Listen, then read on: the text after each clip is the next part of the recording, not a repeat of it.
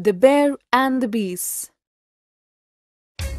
A hungry bear was wandering in the forest in search of food.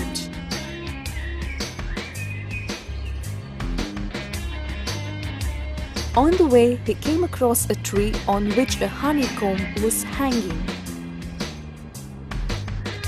The bear was delighted to see the honeycomb. He cautiously went closer and sniffed. In fact, the bear was trying to find out whether the bees were present there or had gone out to collect the honey.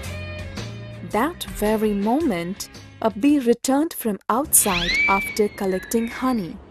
The bee sensed the danger, and so he immediately stung sharply on the nose of the bear before disappearing from there. The bear cried with pain. In fury, without thinking much, he raised his forelimbs and tried to destroy the honeycomb with his claws.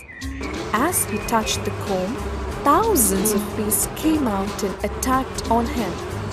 The poor bear fled from there as fast as his legs could carry him. They followed him with great speed.